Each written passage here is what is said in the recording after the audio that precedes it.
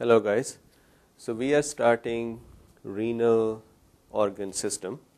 What we will be doing is that we will follow the framework present in the first aid.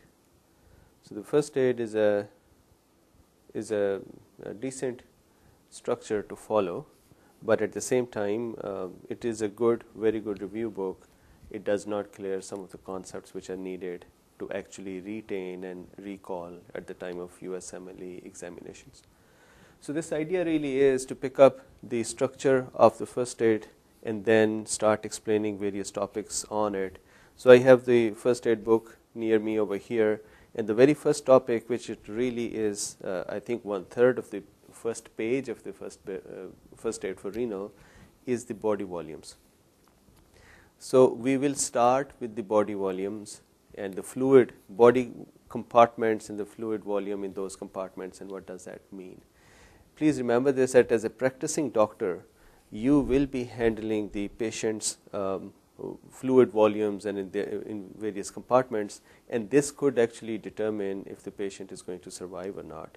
So it is a very important topic to understand, and many times the doctors usually or the students become a little scared from the calculations involved in the body volumes. So me being a doctor as well, I would share the same fear too, but I think that we can figure out at least the functional parts of that, and we can work through the calculations.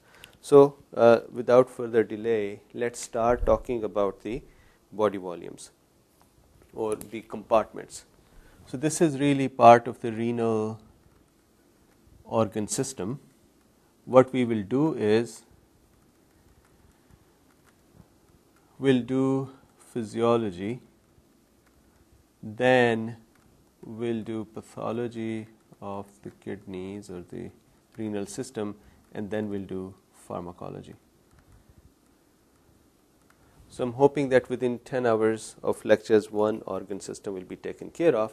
We have about 11 organ systems to study, so about 110 hours, and we would be done with the physiology, pathology, and pharmacology of various organ systems. So the body fluids. Now my reference books are, I'm looking at the first aid as a structure. Guyton is my primary reference book. I'm looking at Kaplan as well. I've looked at the board review series too, and then some other books like pretest and those. So, but Guyton would stay as my primary reference book for our discussion, and I would try to actually elaborate the examples and calculations from Guyton as well, so you can go ahead and see them over there. All right, so talking about body fluids.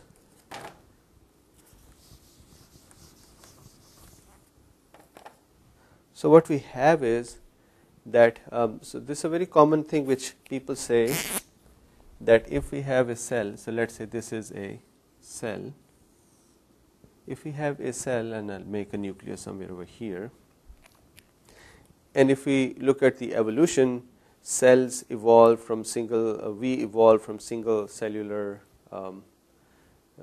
entities or animals or species or creatures, and then we evolved into larger cellular systems. So this cell at some point used to live in an ocean. We have about 74 trillion such cells, which have then formed together and are interacting together and are making us the humans which we are. So a cell which lives in the ocean used to be immersed in the ocean water, correct? So this is a very common misconception which I have been hearing, and I read in the books, and multiple teachers have heard them saying that the cells our body cells have tried to keep their external environment the same as it was when we used to live in the oceans. So what that means is that the external environment around the cell, that little piece of ocean which a cell is keeping around it, should be similar to the ocean water, right?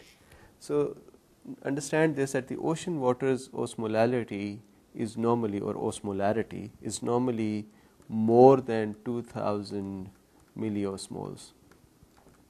And don't worry, we'll talk about what milliosmoles are and what osmoles are and how to calculate the osmolarity. I just want to make an important point that ocean water's osmolarity is greater than 2000 milliosmoles.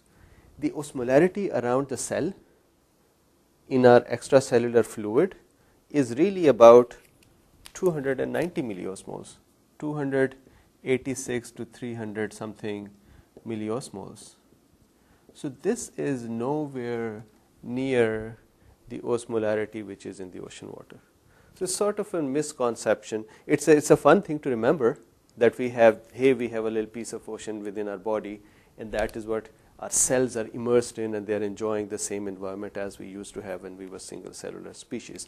But really, the osmolarity here is much different or lesser than the ocean water osmolarity, and that is why we actually, if we are in the ocean, we cannot just use the ocean water as our source of water intake. All right, so keeping this one concept clear, that it is really not the ocean water, then the question would really become, so if it is not the ocean water, what is it?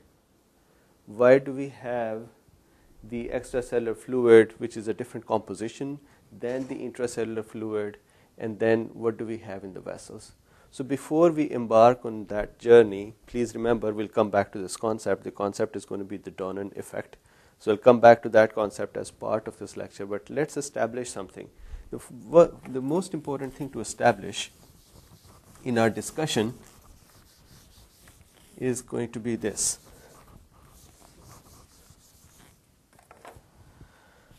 So we'll establish that we have three primary fluid compartments, or three primary compartments which have different fluid compositions.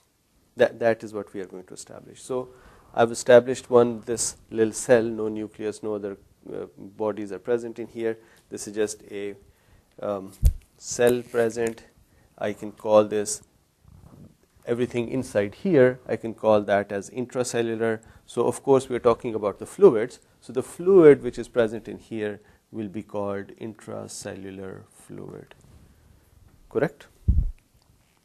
Now, outside the cell, so you can say that body is primarily divided into two types of compartments. Intracellular fluid, that is all the fluid present. So again, the context is fluid compartments. So we have two primary fluid compartments. Fluid present inside the cell, that would be intracellular fluid. And then fluid present outside the cell, that would be the extracellular fluid. So two primary compartments. I'm going to make here, this is our extracellular fluid compartment. Okay, so what we'll do is, we have now intracellular fluid compartment. Everything outside these cells is the extracellular fluid compartment. In our little graph or little chart or little diagram, we'll show it as intracellular fluid and extracellular fluid. I'm making it on a side. Now another very important thing to understand is that extracellular fluid, then the extracellular fluid compartment, then in turn is divided into the interstitial and intravascular. So if we go here for a second, what we have is, we have body fluid compartments, which are going to be two primary compartments. We will have intracellular fluid compartment. So that is this fluid compartment which contains the fluid present inside 74 trillion cells. Interestingly, very important thing, interestingly, the composition of the fluid inside the cells is so